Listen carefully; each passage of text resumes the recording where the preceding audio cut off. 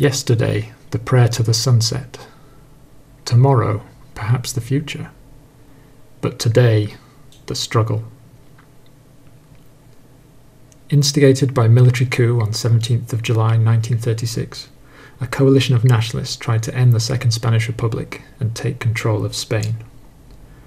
A class struggle, a religious struggle, a struggle between dictatorship and republican democracy, between revolution and counter-revolution, and between fascism and communism. The Spanish Civil War that followed can be seen in many ways.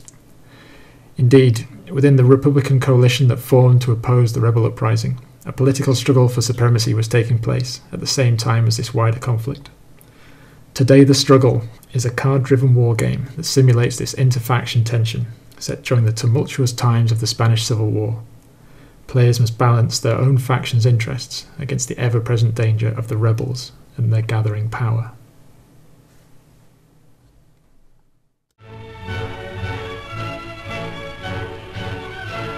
Today the struggle comes with following components: a rulebook, 6 map cards portraying the Iberian Peninsula, a tracking card for tracking victory points and political conditions of various categories, a 4-sided die, and a number of wooden cubes.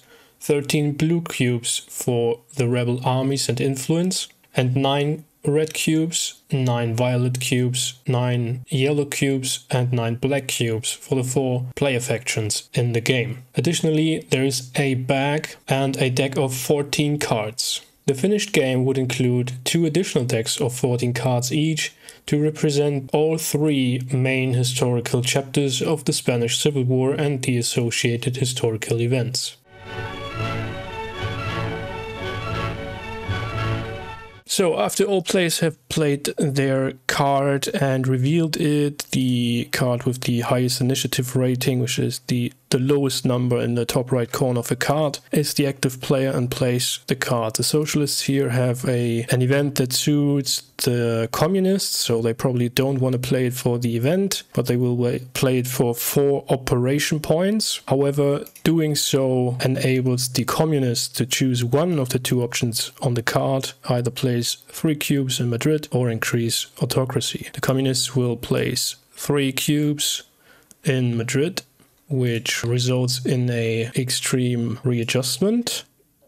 So all cubes are placed in the bag because we have more than 4 cubes, and 4 cubes are drawn out of the bag and placed back onto the Madrid card, and 1 cube is removed back into the player cube pool. Now the socialists can activate the 4 operation points. Launching a battle costs 2, so then they will place 1 cube here, move it over to avoid the readjustment in Madrid, but use the remaining 2 operation points to launch a battle in Sevilla. That way they can deliberately remove 1 rebel cube, and the remaining cubes go into the bag, and 2, so all but 1 are drawn from the bag. Unfortunately, 1 cube of the socialists is lost.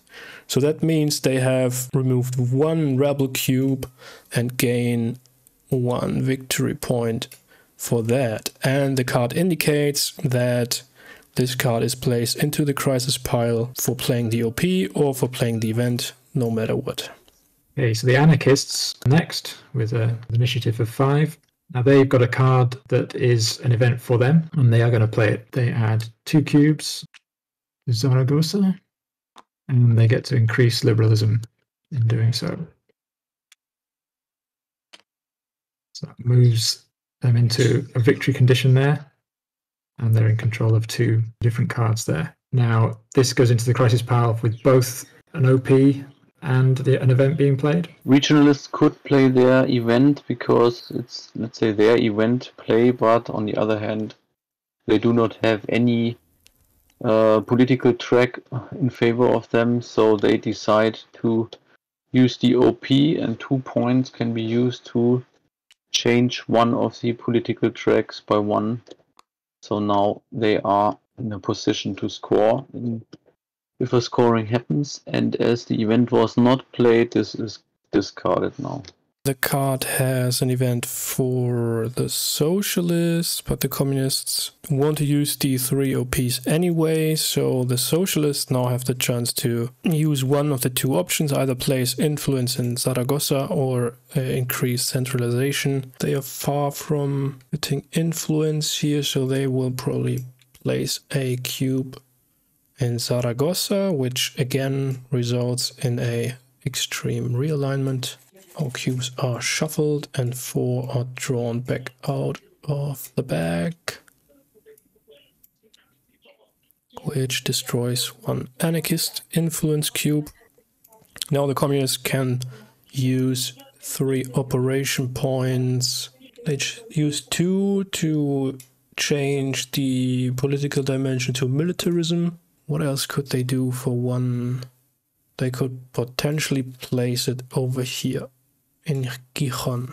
And as the card has been played by the active player for the OPs, this goes into the crisis pile.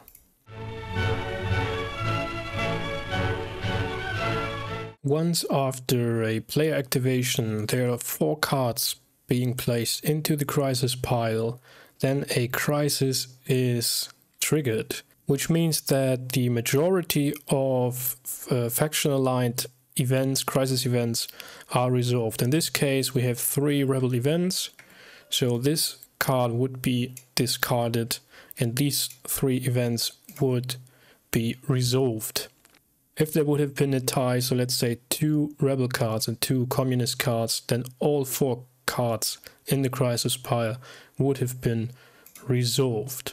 And the crisis events would either give the rebels, the non-player faction, actions, or they would provide challenges to the players, the pro-republican players, or even launch so-called major offensives in which players could gain victory points.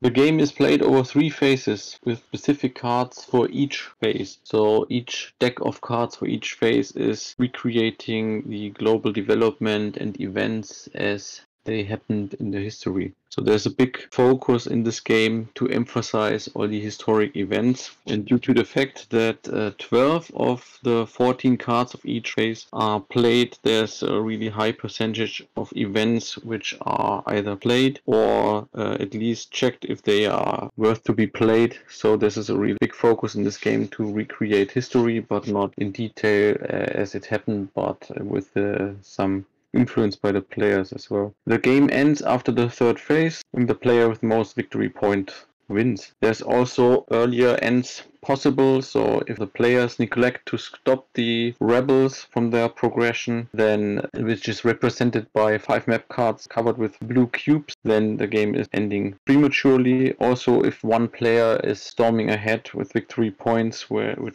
a lead of 4 victory points, the game ends immediately. Todos contra reacción, todos contra el fascismo, un solo frente, una sola unión, hombro con hombro, unidos todos hasta acabar con el enemigo.